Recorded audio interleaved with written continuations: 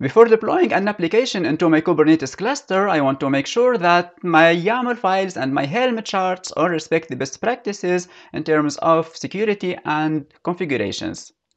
I want to get a warning if I forget to configure the liveness probes, the readiness probes, or if I allow a root to run in my container, or if I forget to set the CPU and memory requests and limits. So there are multiple tools that will allow you to scan your YAML and your Helm charts, and they will tell you if you have one of these misconfigurations. Today, we'll see one of these tools, which is Cubelinter, and we'll see how to use that within our CI/CD pipelines using Azure Devops. So let's get started. So Cubelinter, that's an open source project managed by StackRox, and it's available on GitHub on this page. Cubelinter will define lots of checks that it will run against our YAML manifest files and our Helm charts. Those checks are defined into this web page. Those checks will check if you have any dangling services, or if you are using default service account, or if you have deprecated service account fields, or if you specify secrets as environment variables, and if you have mismatching selectors, maybe you are using the maybe you are not configuring correctly the readiness probe and the liveness probes, or you are using the privileged container, you are opening an SSH ports, or maybe you are not setting the CPU and memory limits for your containers.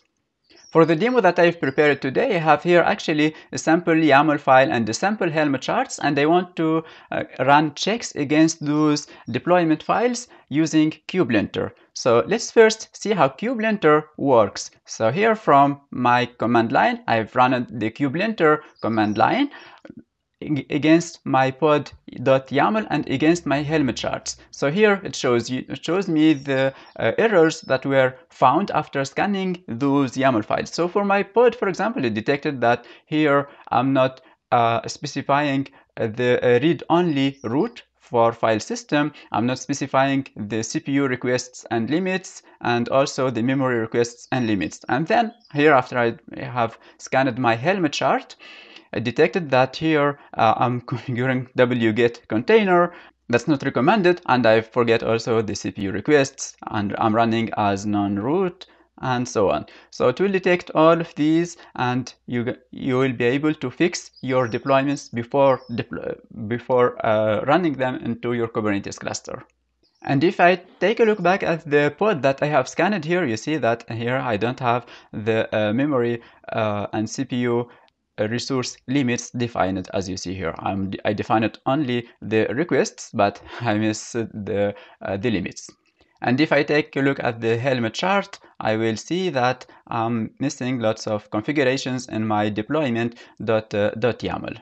Now let's see how we can run those checks from our CI/CD pipeline. So here I have the pipeline defined by Azure Devops, and in this pipeline I'm not using the command line for Cubelinter, but rather I'm using here the Docker image created by Cubelinter, where I want to run the command Cubelinter lint and then my YAML file, and here I'll mount a volume that contains my YAML files. In this case, it's going to be this Kubernetes YAML sample that is the one defined by the variable YAML folder, and that's my Kubernetes YAML sample. I run a second script here to get those Helm to scan the Helm chart defined by the variable chart folder. So I'm running the same command, but applying it into a different folder in my application.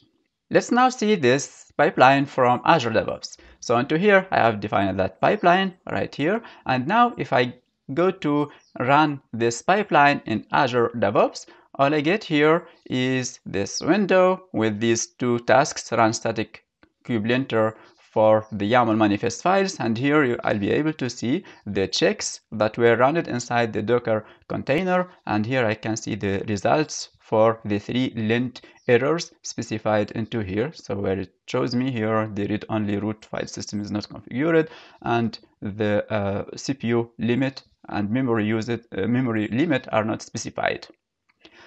In this second task here, I'm scanning the Helm chart, and so here it will find those 12 lint errors from my Helm chart. So all of these runs inside that Docker container.